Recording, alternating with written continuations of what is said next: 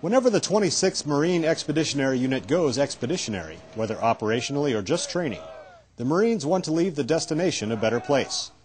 Volunteers from Combat Logistics Battalion 2-6 found a project just outside Fort Pickett, Virginia, during the MEU's first unit-wide training exercise this year. It's a cold, nasty day here in Blackstone, Virginia, but that doesn't deter the engineers of Combat Logistics Battalion 2-6. They're here to build improvements to this pistol range used by local law enforcement, and despite the weather, they're eager to get started. The main improvement for the Marines is construction of a building local and state law enforcement will use to store targets and equipment.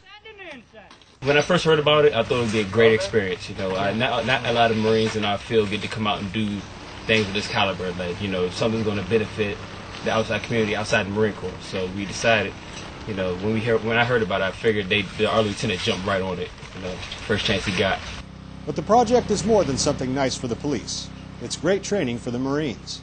They're learning a lot from Blackstone construction officials, and they'll use that knowledge when the 26th MEU deploys. When we deploy, it'll work out well for us because of the fact that we're laying quite a bit of block. The contractors here are also helping my junior Marines learn their trade even better.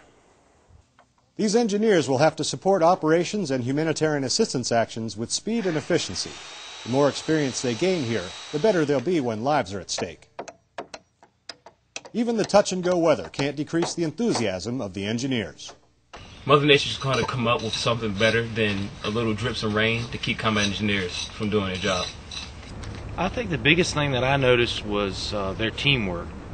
That's one thing that I try to instill in my employees is teamwork.